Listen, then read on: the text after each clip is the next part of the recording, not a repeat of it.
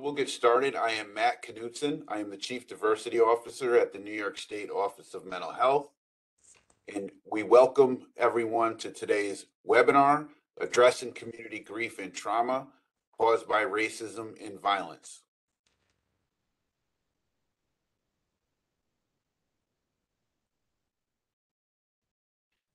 Now, I want to make a special mention here prior to talking about Buffalo specifically, and I also wanted to recognize the tragic activities and event that happened in Texas over the last couple of days. And I wanted to, on behalf of the state, give our heartfelt condolences to the community in Texas, and also recognize that these events, much like the one that we're going to talk about more specifically, really call on levels of community resilience and healing that are widespread, but that the trauma of these activities is also compounding.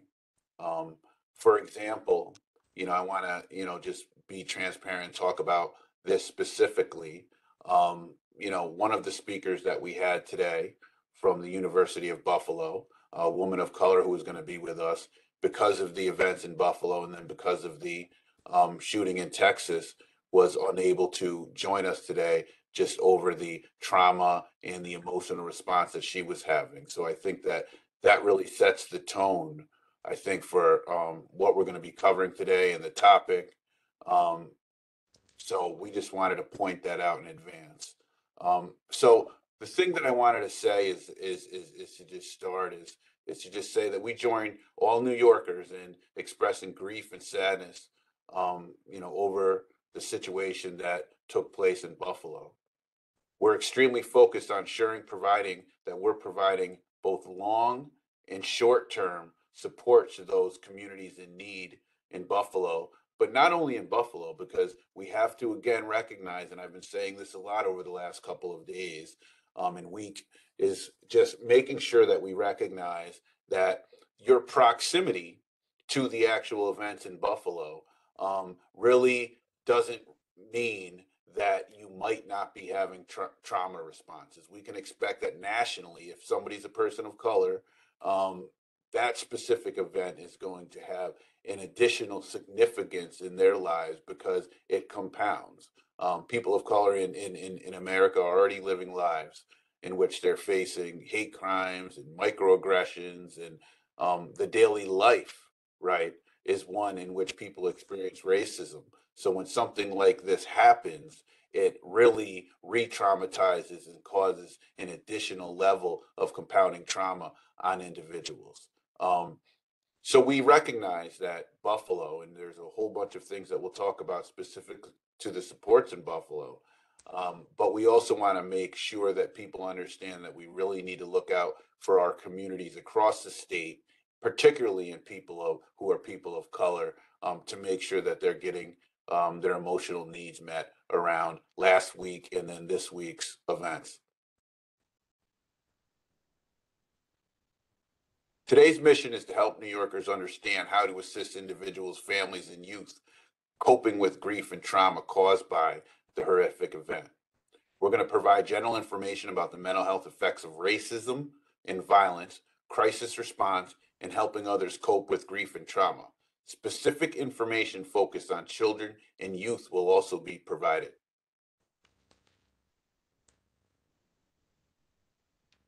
Now, specifically, and we want to point this out in a very specific way, is that we're talking about there's going to be an additional focus on communities of color and on individuals of color and youth of color because of the unique nature of the Buffalo situation, where an individual targeted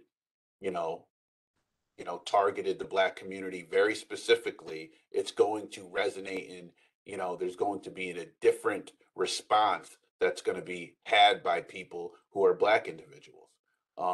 But to just provide some additional context and some of the things that we already know and that we already talk about is the social determinants of health have historically prevented communities of color from having equal opportunities for economic, physical, and emotional health. We know about the disparities that already exist, whether it comes to criminal justice involvement or it comes to economic self-sufficiency or educational attainment or home ownership. These are all areas in which, you know, the Black community and communities of color in New York State and America have not had equal access. And historical and current experiences of racism contribute to a mistrust of the healthcare system among racial and ethnic minority groups. And experiencing racism and discrimination is proven to have a direct impact on an individual's mental and physical health. And I always make that point, and I want that to be clear. Racism is a social determinant of health by itself. So the effect of being the victim of discrimination, microaggressions, and all of the different things that come, you know, at the end of being a person of color in New York State and in America, they actually have a psychological impact on us, and it's scientifically proven. And lastly, the COVID-19 pandemic, right? Because this sadly was another example, right? Of kind of, you know, an example because of the higher rates of infection and higher rates of death, specifically in the Black community. There's obviously going to be, you know, a higher rate of psychological trauma that the event in Buffalo already hit a community that was already suffering and already living through a higher disproportionate burden of COVID. So I want people to kind of look at the situation in Buffalo not as isolated, but look at it, you know, in a way that this was an additional thing that already comes into a troubling and problematic context.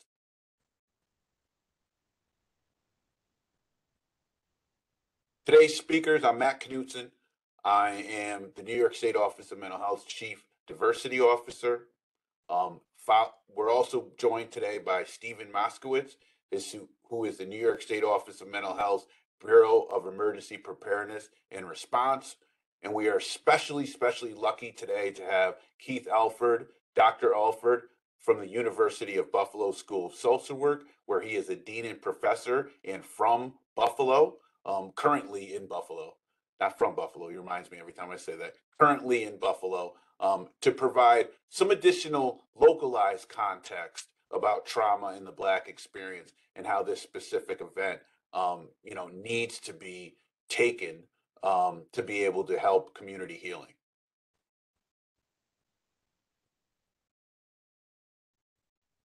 Now, to talk a little bit more generally about traditional response and recovery, and to kind of talk people through a little bit of this, is that attention is commonly directed towards the immediate physical health and community infrastructure risks in the aftermath of traumatic events.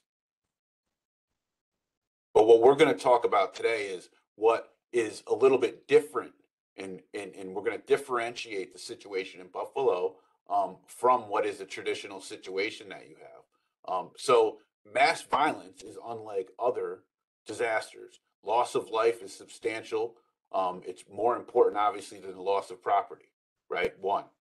Two, it really shatters a sense of safety, and safe places are no are no longer places that people feel safe, right? So we think about schools or we think about the grocery store, right? The grocery store is the place that we all go, and is a place that generally in our minds, you know, is the general expectation and belief that it's going to be a place that you're going to be able to go free, you know, from violence or free from anything that could potentially harm you.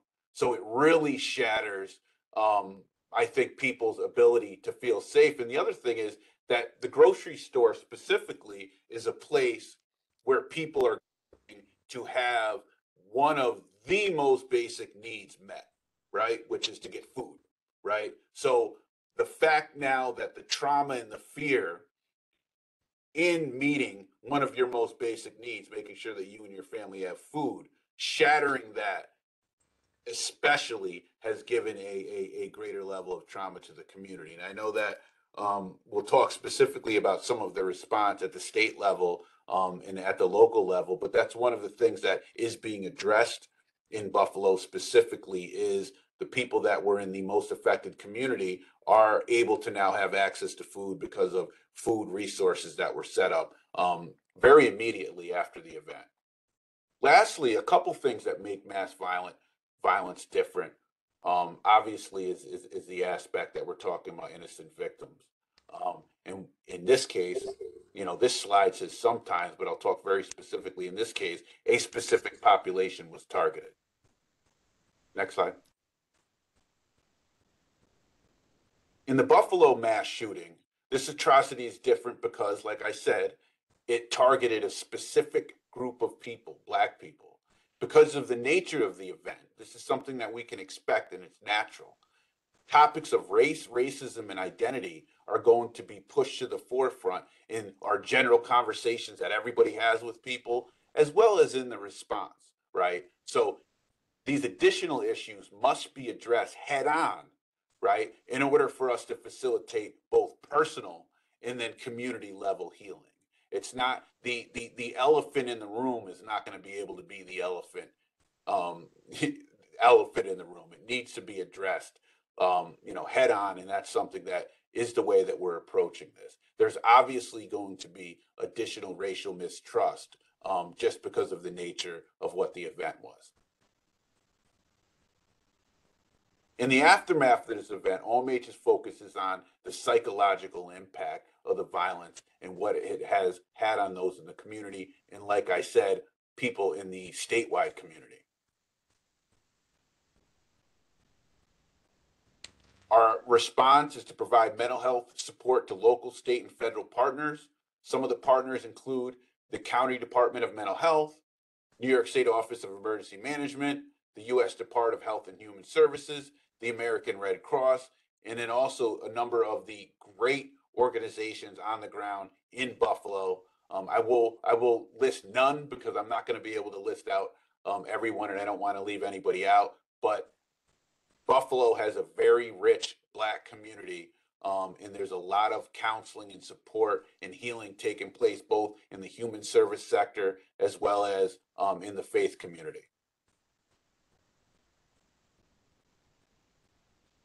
Now to discuss the various types of support, direct counseling services to impacted communities, the development and distribution of information, coordination of services, and seeking financial resources to support ongoing efforts. Those are all in general terms what, most people that I've been working with here at MH has been the majority of our, work days has been focused exclusively on, addressing those main buckets of activity. The disaster response activities are disaster mental health counseling, Project Hope counseling, public webinars and training, which this is, and addressing both the immediate and then long-term needs of the communities that are impacted. Now I'm going to turn it over to Steve Moskowitz to cover some of this information that we're currently covering now. Thank you, Matt. So New York Project Hope is one of the resources that Matt just mentioned. And New York Project Hope is a federally funded program that was stood up by the Office of Mental Health to address the challenges that people were experiencing from COVID-19. So this initiative has been around for 2 years now and lends itself very well to extending itself to help the people in the community in Buffalo. And that's because the challenges that we talk about as being addressed during COVID are very similar to some of the challenges that are experienced by those folks who have experienced the violence in Buffalo. The two key components of Project Hope include the emotional support helpline, and that's the number you see here, the 1-844-863-9314. That's a helpline that's available 7 days a week with live counselor support. So anybody that is feeling challenged by the events by COVID, by the events specific to the shootings in Buffalo, or by a general sense of being overwhelmed by all of what's going on, can feel free to avail themselves of the assistance of a counselor, a trained crisis counselor, who will pick up the phone 7 days a week and talk to you and support you in the challenges that you're facing. You can also visit the New York Project Hope website, a very non-traditional resource, because this website was constructed during the period of COVID when we had to rely on virtual communication, where we could not reach people door to door, we couldn't reach them in person. Constructed a website that was highly interactive and very much focused on assisting people, being part educational, part resource, and part entertainment.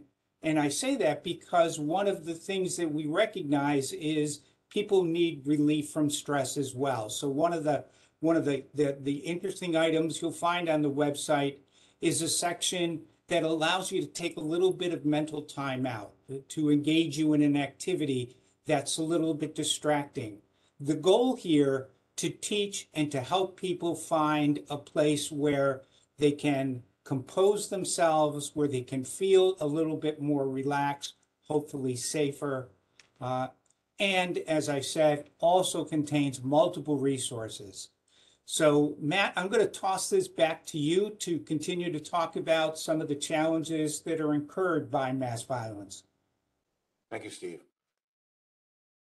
Now, the impact of mass violence is widespread and to a varying degree affects victims, responders, and the community at large. And I think that that's one of the things that we've really seen firsthand in the work that we've been doing in Buffalo is that responders in the are also affected. And that's one of the things that we're providing additional resources to, is making sure that we're addressing burnout and trauma and vicarious trauma of the people that are also delivering the services. That's extremely important. Incidents of violence can result in more serious and long-term lasting psychological effects than other disasters. I think that that's something that we definitely need to keep on our radar, and that's part of the reason why we need to have such a long-term, consistent, flow of services and support to the area.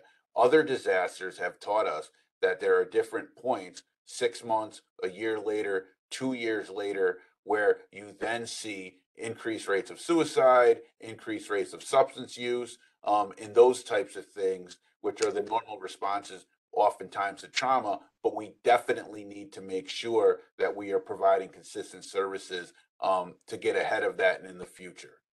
Mass violence is also particularly hard to comprehend.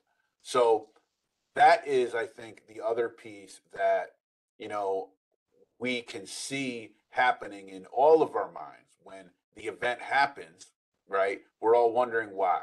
We're all wondering, what what would have prevented it. There's that scrambling in your mind of that is, and it's interesting. That's a trauma response, right? And in these cases, everybody's looking at what could have prevented it, what could have stopped it. But that's a part of what happens because it's so hard. And the difference being that the situation is at the hands of another human being, as opposed to something that, you could just know from, the earth science class you took in high school, like a flood or an earthquake. You can have a concrete understanding of very easily of what the reason was. And the impact of multiple traumatic events can feel overwhelming and leading to hopelessness. And again, I think that that's really why we're calling upon, not only as government, not only as me as a person of color or as a dad or as a New Yorker, we're really recognizing that there's a real need for deep level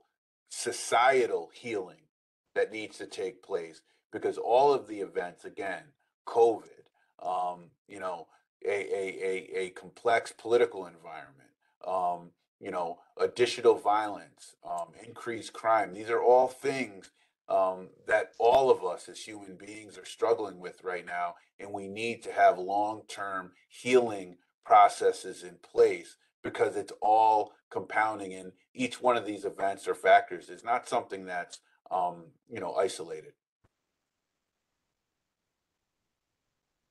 Now, hate-based violence threatens or harms the victims and also is intended to send a message to the entire community in which the victims belong. And that's the part that made this situation different. And that's part why it's more difficult, I think, for a lot of us to comprehend or to make sure that we're addressing appropriately. The traumatic effect is compounded for the group, in this case, Black and African Americans, in this case, because of race and racism. And to point out that it's not, just African Americans, other groups, in feedback that we've been getting, whether it be New York's immigrant communities, Jewish people in New York, have all had an outpouring of messaging to us around the fact that they are triggered as well by the events just because of the related discrimination and similar things that they've suffered from and continue to. So I think that it's important to mention that while we are on one hand saying that we need to target and specifically look at the different ways that this is going to affect Black New Yorkers, we also have to realize that it is also triggering for other people. And the other thing is that we need to realize that many impacted families and community members experience multiple losses at once that might not be related to the specific event in Buffalo. But we know that that there's other factors that also play in, and other ways loss is also impacting families, and we need to take that into account.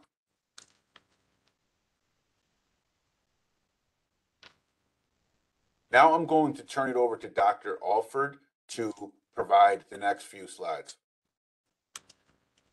Thank you very much. And here we are, again, looking at this in a broader level, reference to hate-based violence and racial trauma. These effects are on top of racial trauma from individual and societal level bias and discrimination, which have impacts on mental and physical health. I think that's so important to be mindful of, is that we tend to think about how this type of violence is mentally overwhelming, mentally exhausting, psychologically draining, but it also can have physiological impact on us as well. And rightly so, when we think about how the intensity of what took place, the shock of what took place, has reverberated throughout the community. In the last few years, there has been disproportionate impacts of COVID-19 police-related violence and economic losses in communities of color, particularly Black communities. And I think that's a piece that we have to emphasize as well. In our quest to embrace diversity, equity, inclusion, and accessibility, we have to be intentional and purposeful in terms of the populations that we're referencing. In this case, the losses, economic losses, economic inequities, if you will, impact of worldwide pandemic, and of course, police-related violence. Again, racial injustice has had what I refer to as a pandemic trifecta on the Black community. These communities have higher barriers to accessing mental health treatment oftentimes. Communities of color referencing. Now, does that mean that mental health treatment isn't available? Does that mean that mental health treatment isn't being infused? No, it means that we need to make sure that when there are areas of concern where additional mental health treatment is needed, or that there may be pockets where mental health provision is not as plentiful, how are we moving in a positive way to see that need met? Next slide. So understanding the impact in an overall sense, everyone touched by the attack, in this case, the mass shooting that took place right here in the community of Buffalo. Everyone is affected. Everyone is affected. And so we know in the Buffalo mass shooting of May 14th, 10 lives were snuffed out, hands of white supremacists. Understanding, though, that there were also 10 lives impacted and a community impacted, a race of people. And I would continue to say humanity. So everyone touched by an attack is affected in some way. Stress, anxiety, and grief are common reactions to uncommon situations. And that plays out in the workplace, it plays out at home, and it also plays out in our daily interactions. So we have to, should I say, give grace when we know that this is happening, simply because it pans out in a way that may be different for one person compared to the next person, but the impact is great. Responses are varied, certainly in reference to individual impact as well as collective impact. And you also may be surprised with your own reaction. And of course, as we know, reactions can change over time. Time can bring about change from the standpoint of how we are coping with the event, how we also may be triggered again, or some people refer to it as a trauma reminder again of the event. Clearly happening even as we speak with the horrific shooting at Robb Elementary in Texas on yesterday. Next slide. And so when we think about traumatic stress, we have to think about it from the standpoint that it has the power to overwhelm our coping abilities. It does have the power to overwhelm our coping abilities. So if you feel intense or overwhelming emotions, that's actually a normal reaction or a typical reaction. And it does not mean that you will feel that way in the long term or forever.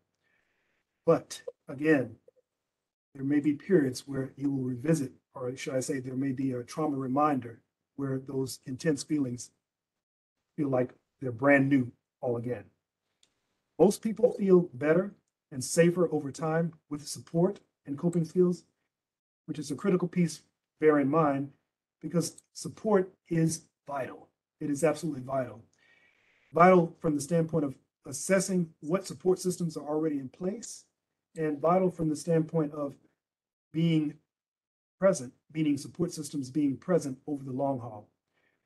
Here in the community of Buffalo, there are a number of support systems that are infusing themselves in a proactive way to assist the Black community, doing it in tangible ways, as well as continuing to offer support virtually.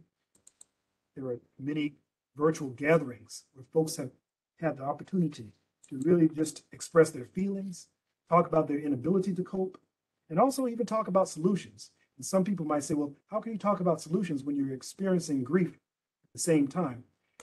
We can hold those two things simultaneously. It's important to watch out for yourself and for others so that you can help, or so that you can get the help, should I say, that is needed. Next slide.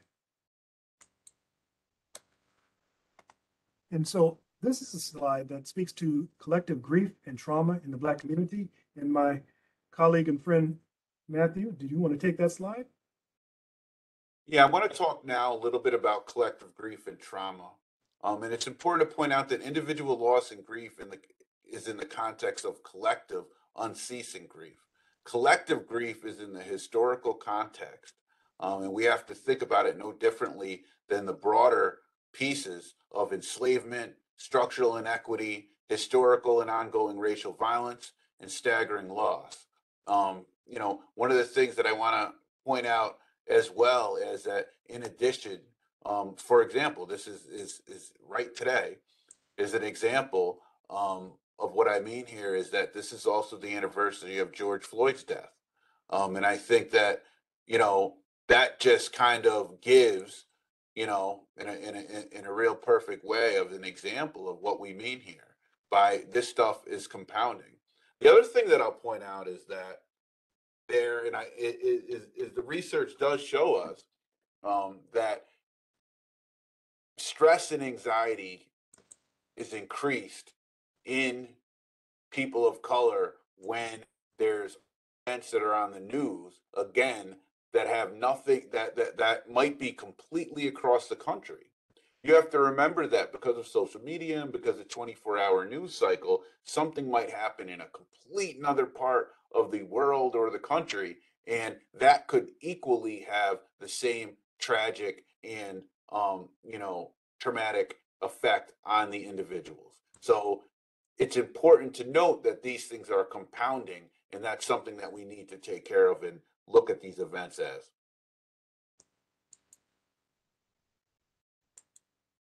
One of the resources that we have created at the Office of Mental Health is the Coping with Racism and Racial Trauma resource.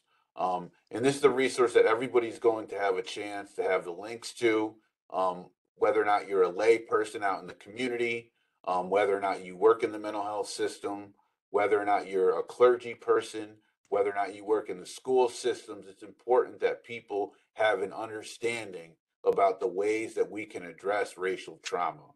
And there's a number of different steps, and there's a number of different, best practices that, we worked with OMH's lead psychologist in the creation of this resource. And one is finding a role model or mentor. Talking about your experiences is another key thing, not, isolating and not keeping your thoughts and your feelings all to yourself. Name what you're feeling as you feel it. When your emotions are a reaction to racism, label the connection.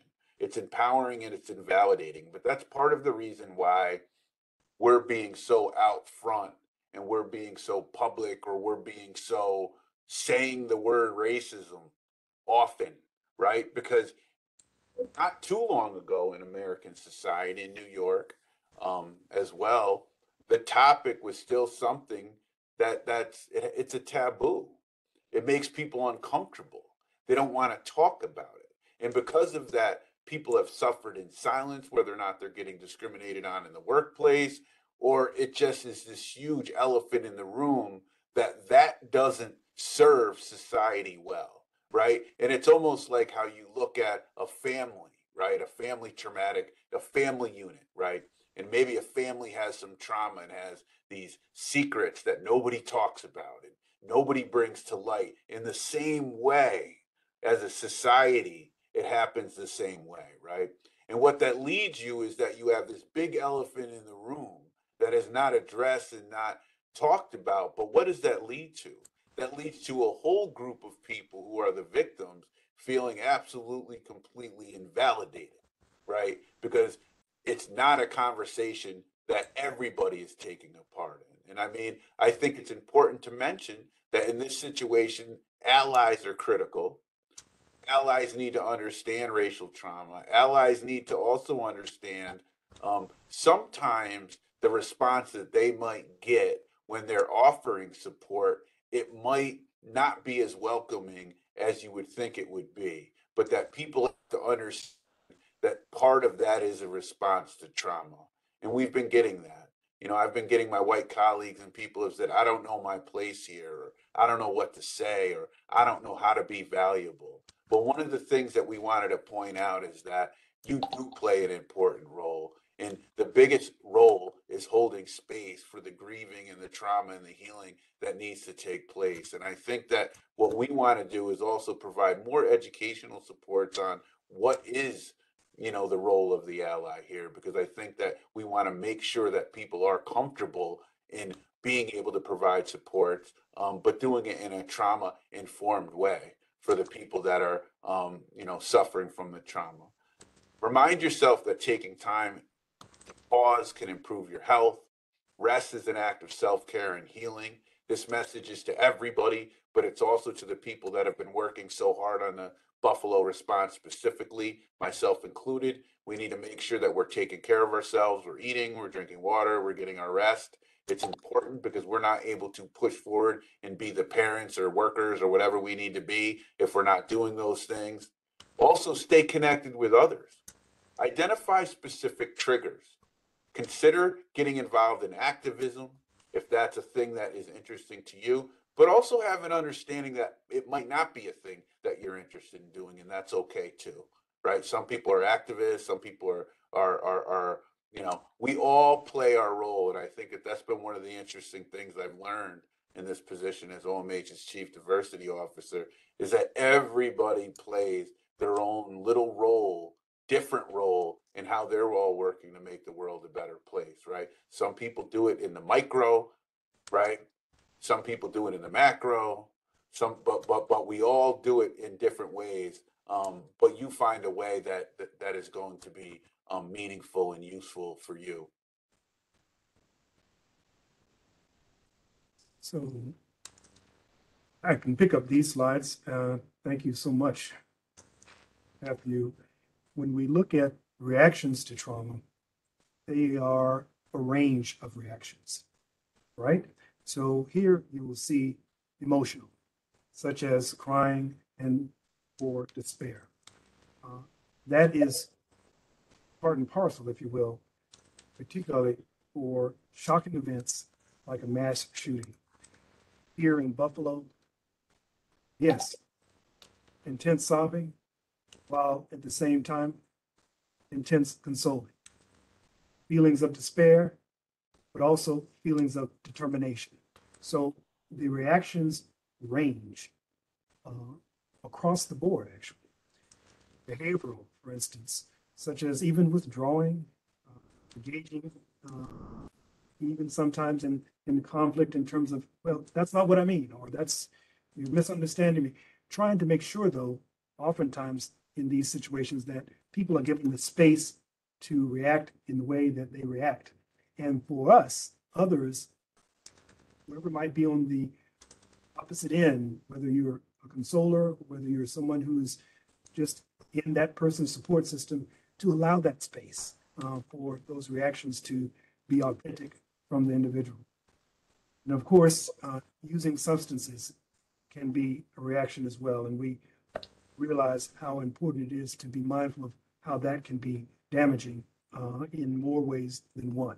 So as allies, as Matthew has already talked about, it will be important to be conscious and to be on the lookout, if you will, for how these reactions played out, how these reactions are actually seen and how they can experience or are experienced, if you will, by the individual.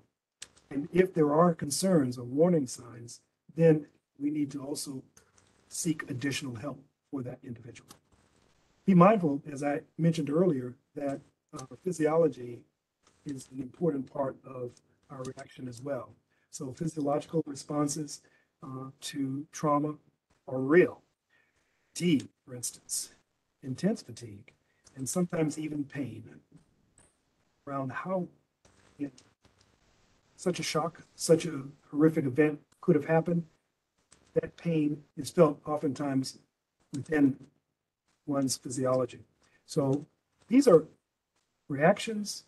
Again, they vary. They also could be reactions that are felt from a cultural perspective as well, both individual and cultural. Next slide. Cognitive, in terms of reactions to trauma, could include forgetfulness or ability to focus. And that's, again, a piece that we understand because of the sheer confusion of how could this have happened, right? And almost even compartmentalizing, if I can put that word in air quotation marks, what has happened, and realizing that I still have other things that I need to do, but maybe not able to concentrate on those things. So forgetfulness and ability to focus would be common reactions. Also, we should be mindful that there's a spiritual component to reactions to trauma. There could be even feelings of hope and or hopelessness. How does that play out in reference to one's connectivity to the universe in terms of how they understand their spiritual well-being? Others may feel that their spiritual well-being is connected to a deity, right? God, Allah, some higher power. However that may play out, here where that is coming from in terms of the individual who's experiencing trauma. And of course, no prejudging, open to where that person is with his or her or their spiritual well-being. Next slide. So feeling afraid and unsafe, that's, again, part and parcel of experiencing or being on the receiving end, should I say, of a traumatic event such as mass violence. Mass violence is shocking, and it can make you feel unsafe, right? Have fearful emotions. Fear and not feeling safe are common reactions after mass violence. We understand that to be the case. If people were killed at places you go, doing things you do, it is normal to feel scared and unsafe. We've already talked about that in reference to kind of the just normality of going to the grocery store and how that now has been usurped because of this shooter's spree. That's really a concern for how people also connect with others. So if we use the grocery store as an example again, and clearly that is what happened on Jefferson Avenue here in Buffalo at Tops Supermarket. It's more than just a grocery store. It's also a community gathering place. It's a place where people connect with each other. And now that has been taken away, on top of course, the horrific lives that have been lost. Fears for yourself and your loved ones who are BIPOC, Black, Indigenous, people of color, and religious minorities are heightened in situations like this, in mass violence like this, in the unthinkable, and many would say unspeakable, mass shooting. Next slide. So some other typical reactions that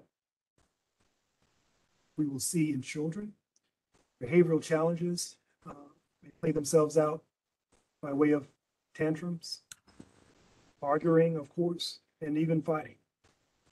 Again, it's a coping mechanism, unhealthy from the standpoint of we know that those reactions could play out in more negative ways, but it is a coping mechanism. So how do we move unhealthy coping mechanisms to healthy ones? And again, therein lies the response, the mental health response, the support factor response. All of those pieces make a big difference. Regressions, such as setbacks in sleeping and toileting, absolutely are reactions children have in these situations. Reacting physically, such as stomach aches and headaches. Again, going back to the physiology piece and how that plays out for children in acute ways, actually. Anxiety, difficulty even separating or feeling issues of separation.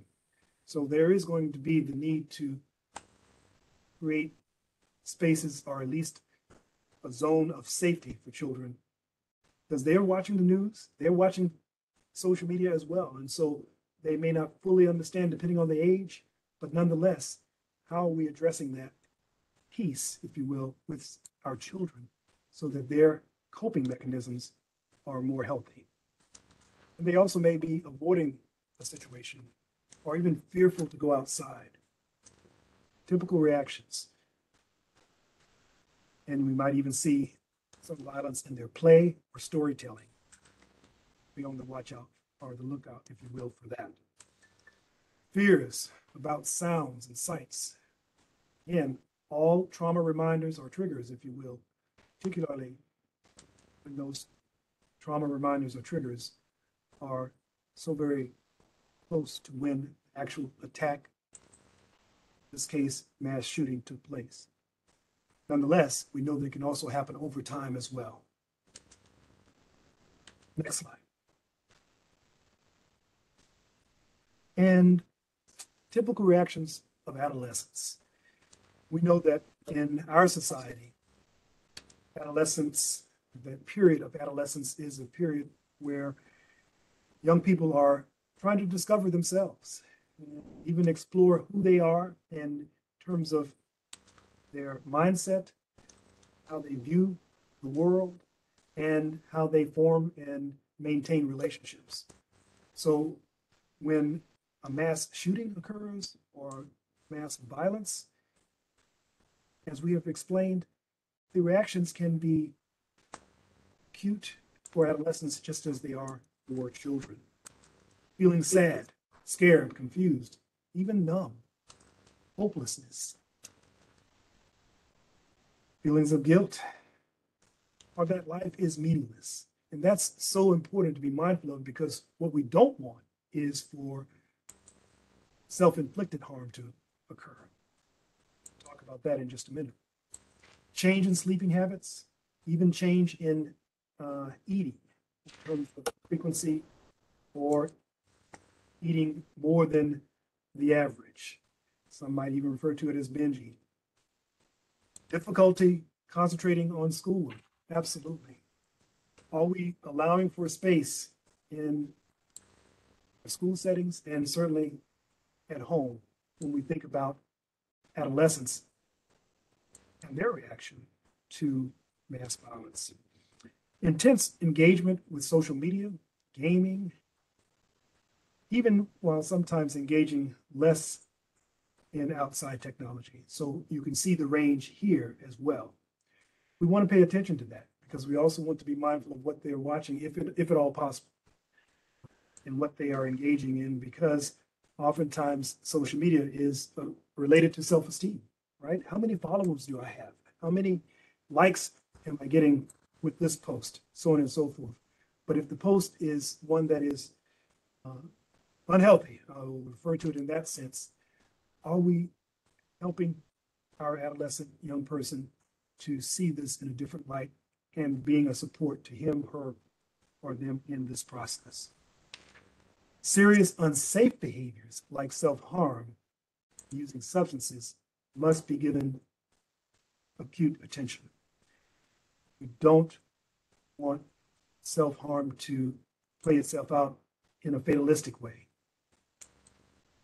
Of course, referring to suicide or anything that relates to self-harm. We want to be able to intervene appropriately. And we also want to be able to provide the support on an ongoing basis. Again, typical reactions of adolescents. Next slide. And so our coping tools, don't underestimate the basics, is the heading here. Eat well, right? If we can facilitate a healthy diet, even in the midst of experiencing, it's very important because we want our physical health to be maintained. Stay hydrated. Engage in physical activity. Whatever that physical activity may be. And it actually may be something as simple, but also something as important as a walk. Whatever that may be, but physical activity has its place. Bathe, dress, comb hair, sleep well, and in a routine. Again, sleeping can be one of those areas of concern because there has, for many folks who I've talked to in Buffalo, there have been many sleepless nights in the last 2 weeks. Nonetheless, if we can facilitate opportunities for all of us in these traumatic events to still get the requisite amount of sleep, it helps our body to rejuvenate. Purposeful activity, time outside, take time to check in with yourself. In other words, that self-care around all of these various areas that we've talked about is so critically important. Self-care with group care, meaning checking in with our loved ones, our friends as well, who may not be adequately engaging in the self-care that they need. And downtime, allowing ourselves to have downtime. Those of us who are quote unquote workaholics, and I've used that term, but I also know that it has a number of different meanings. are we engaging in downtime, allowing ourselves just to sit and to absorb? These are all coping tools, but again, don't underestimate the basics. So I'll turn it over now back to Matthew for the next few slides. Thank you. So it's important, you know, a couple other mentions of what works, what helps us have, what helps us heal is take one thing at a time. And for people under stress, an ordinary workload can sometimes become unbearable. And I think that that's something, to point out that most of us are normal workday full already. But one of the things that you'll notice is that, it will seem like the things that you may have been able to do not under that stress might be a little bit more difficult. So take one urgent task and work on it. And once you accomplish that task, choose the next one. This is something I struggle with personally. Um, but one of the things that's proven is that the idea that multitasking is going to have you get more things done actually is proven to not necessarily be the case. Focus on one thing that you need to be accomplished, that you need to accomplish. Checking off tasks give you a sense of accomplishment and make the overall bigger picture seem less overwhelming. When you look at all of your picture, all the things you need to do like this, it's obviously going to be overwhelming. But when you make a list and quantify it, then you're able to kind of name each piece. Do something positive, give blood, prepare care packages, donate, write letters, participate in advocacy, volunteer. I think that's an important stuff. That's an important piece. It's one of the pieces that we know, is used traditionally in other healing methods such as 12-step programs is doing, giving, being of service, partially because it gives us purpose to the activities that we're doing. Having purpose and doing something and being a part of the solution is actually proven to be able to be one of the ways that we're going to be able to heal and that we're able to move forward from extremely, extremely difficult things. And helping other people does give us a sense of purpose in a situation that oftentimes might feel out of control. Limit media and social media exposure. This is extremely important. In aftermath violence, media and social media coverage is consistent. And you might be tempted to stay glued to your phone, but this can cause even more distress. Try to disconnect from the news and social media for at least several hours every day. If you watch TV or being on your phone helps you cope, turn on a movie, watch a channel that doesn't have news alerts, or play a game. This one right here is critical, right? And when I can bring it all the way back to the beginning of COVID, right? Where me personally, I think everybody was just scrolling and sitting, waiting for what the next piece of news related to COVID was going to be.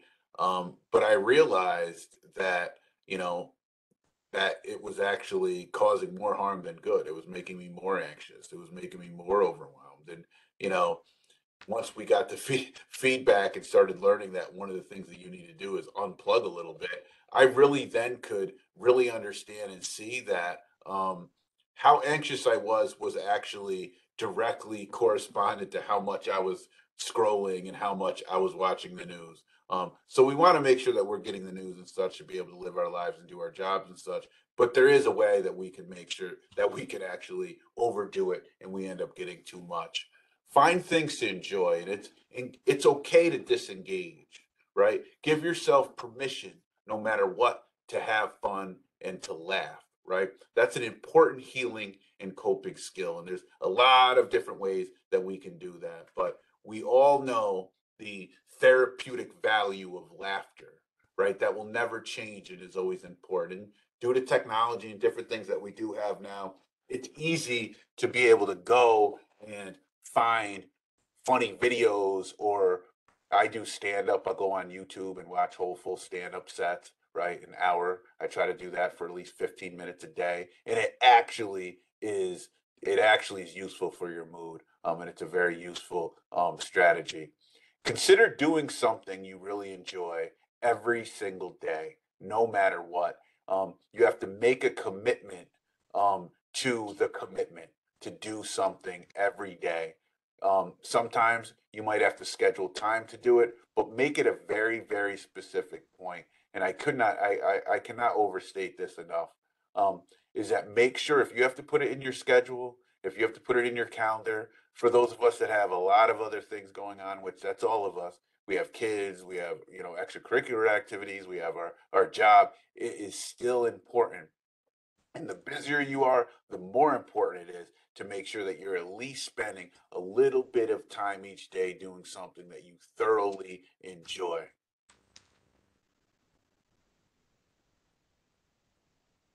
Coping by connecting is another thing.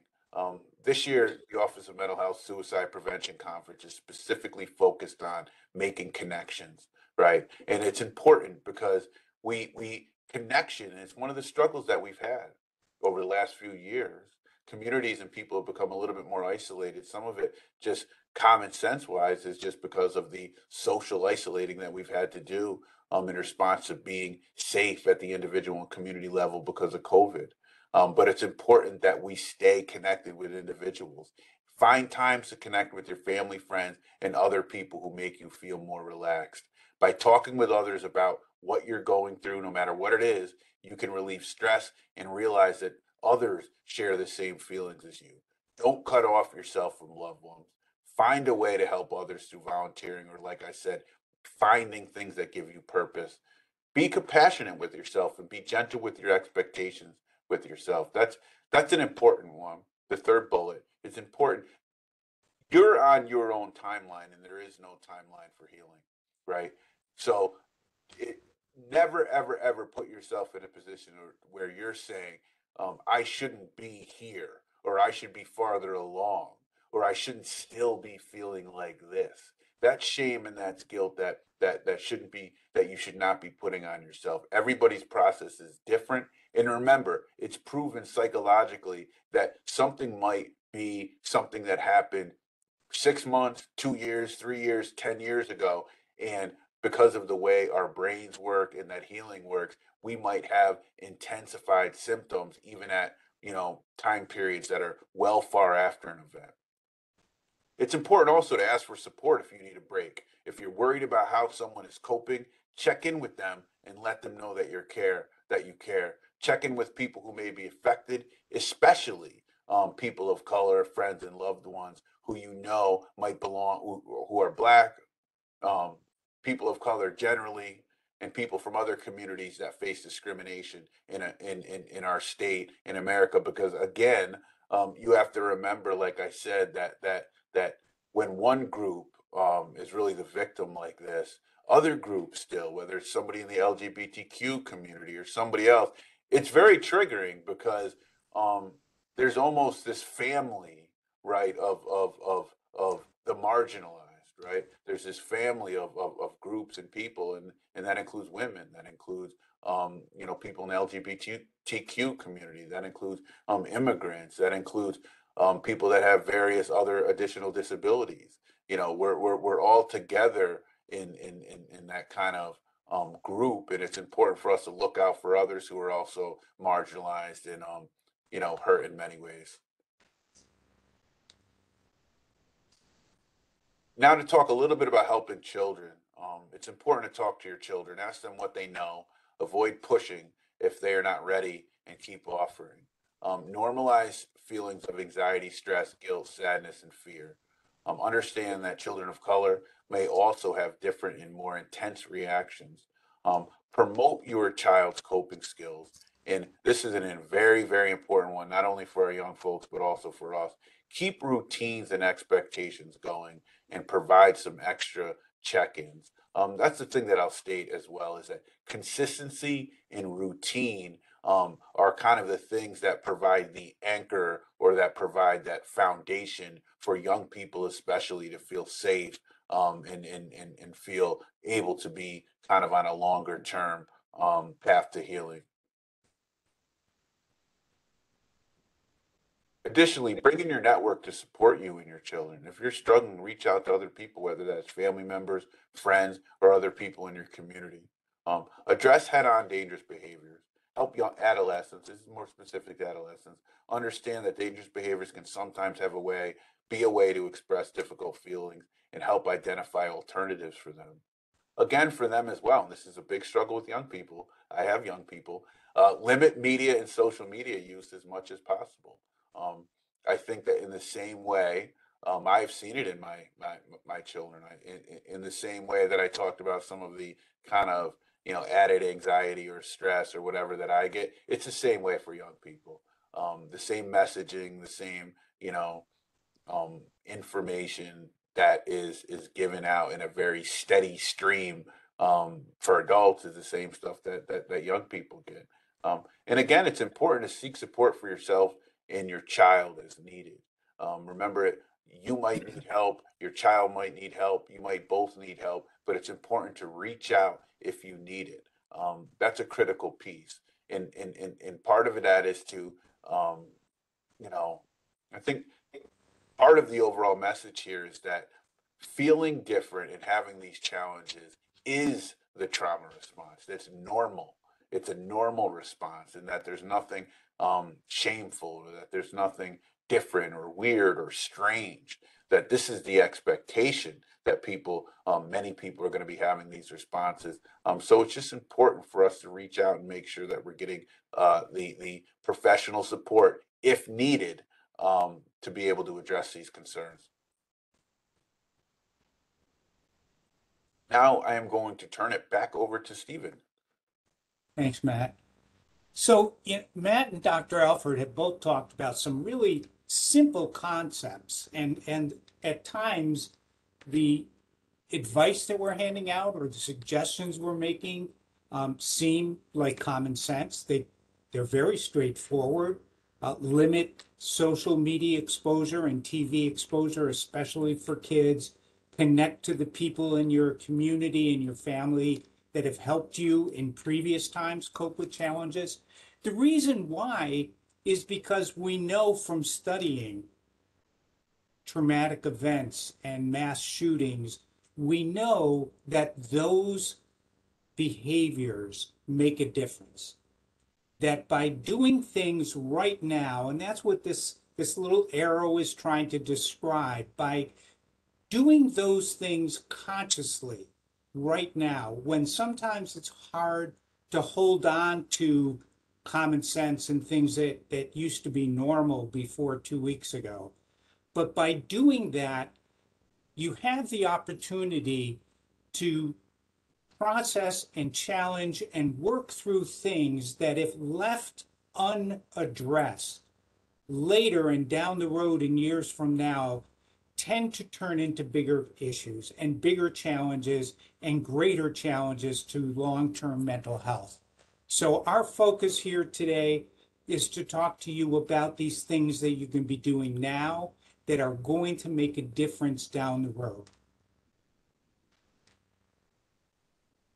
All of this is really a package of activities that some folks put together a number of years ago from the Child Traumatic Stress Network. That's called psychological first aid. It's really the kind of thing that's similar to physical first aid. It's how do you deal with an immediate challenge, not one that's going to take you to the hospital right away, not one that's going to require a doctor's intervention, but what are some simple things to address challenges that you have in the psychological response to the events that we've just gone through? And as I've been saying, these are really things that sound like common sense, and they really are. And one is that you want to make sure that your physical safety is assured, that you keep yourself from future stresses. So if there are places you might go that would increase stress, avoid them.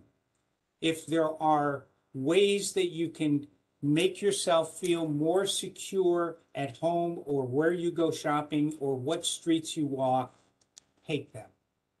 Doesn't have to be permanent changes in your behavior, but acknowledge that now is a challenging period of time. And you want to make sure that you're taking care of that sense of safety, because it's going to help you deal with all of the other challenges that you have less control over. calming yourself.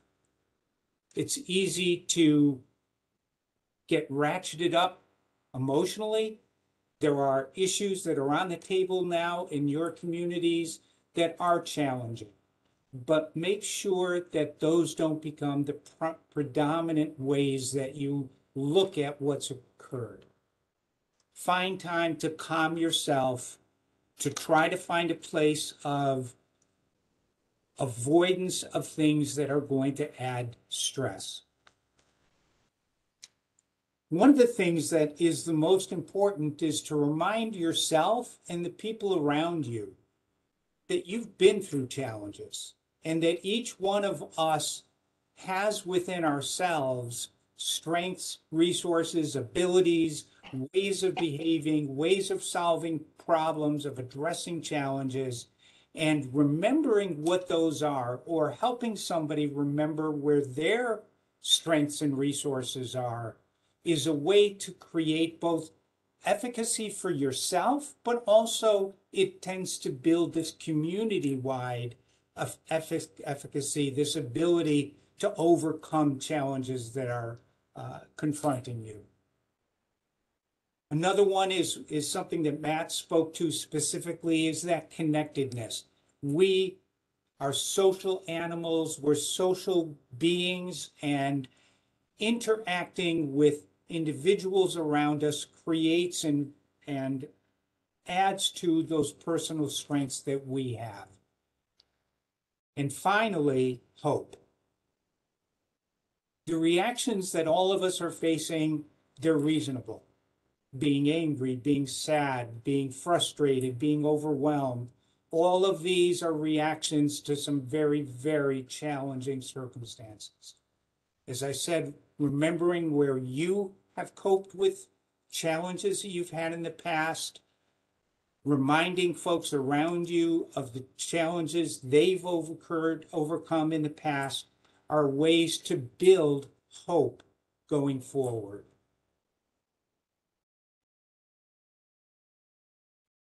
There are reactions that are not easily overcome.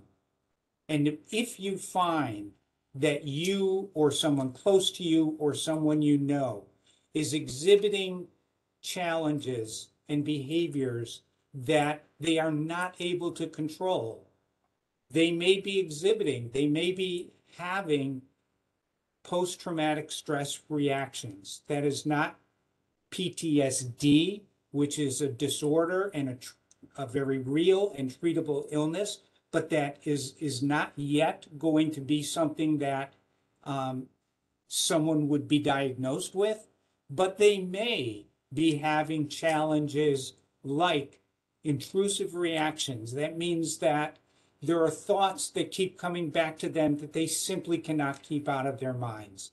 And they keep coming and taking them off the track of finding some calmness or finding a way to gain some control over their thoughts and what they wish to do. They may exhibit avoidance or withdrawal reactions where they just stop talking, they stop communicating, they turn inward, they try everything that they can to try to put the events that they have reacted to or that they've come into contact with to keep themselves safe. They may become emotionally numb, very detached. If you start seeing those behaviors in yourself, if you see them in someone else, that's a concern. And it's something to bring to their attention, someone else's attention, if it becomes a regular challenge. And the other one is physical arousal reactions. And that's if you're having difficulty sleeping or you can't concentrate, or that you've become irritable and jumpy and very nervous and constantly aware and ready to jump at something. That is an arousal reaction that is not healthy. It's not, while it's to be expected, if it begins to become overwhelming, that is a concern to pay attention to. If you see those things, in loved ones, people that you're close to, people that you care about, you seek help. And while all kinds of reactions that we've described are reasonable and not unusual, they can become serious. Understand that health is available in your community in many, many ways. We're going to speak to that in just a moment. But hold on to a reality, and that is that in asking for help, it is not a recognition of weakness or a sign that you don't have the ability to cope. It's a sign that you are strong enough to get the assistance that you need to go on and to recover. And that ultimately is the goal.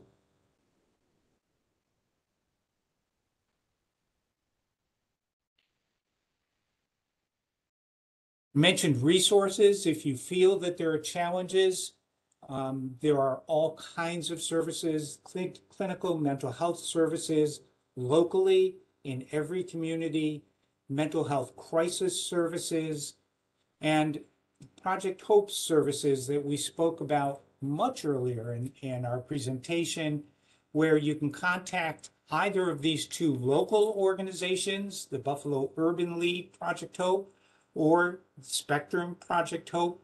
They have counselors that are in the community, or you can call the Project Hope Lifeline.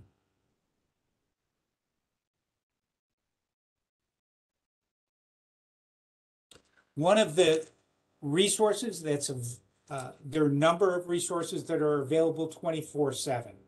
One is a national disaster distress helpline that connects callers to people that can provide counseling assistance.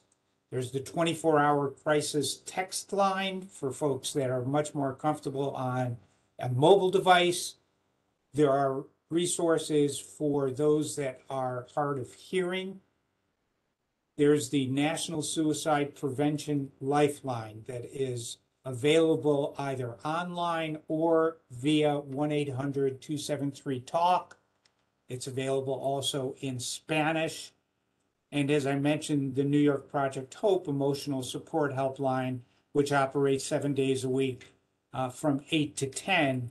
And there you will get a live counselor on the line that can provide assistance and support.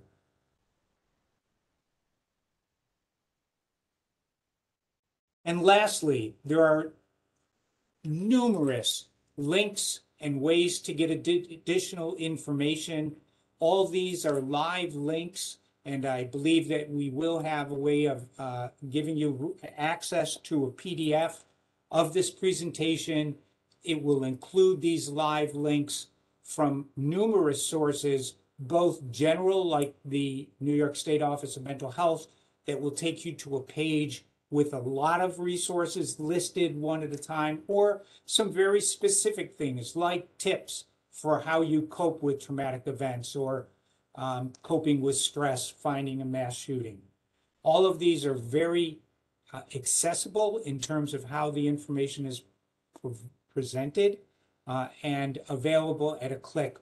All of the ones on this page you can find just by going to the governor's website, Governor Hochul's website, for the response to Buffalo.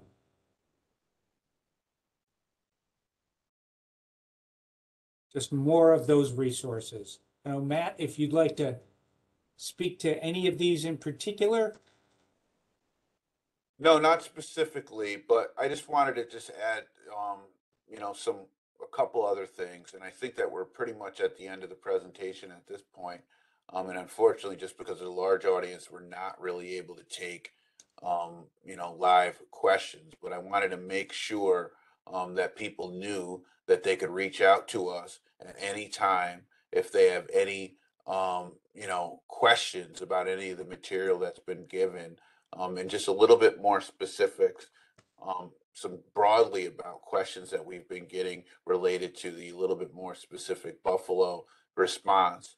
Has been is to just mention one of the things that we are paying special attention to is making sure that services delivered are able to be delivered and being delivered by people of color, specifically Black individuals. That's been very, that's not been lost on anybody. And that's something that directly from the beginning we have concrete, boots on the ground, people providing these services who are Black.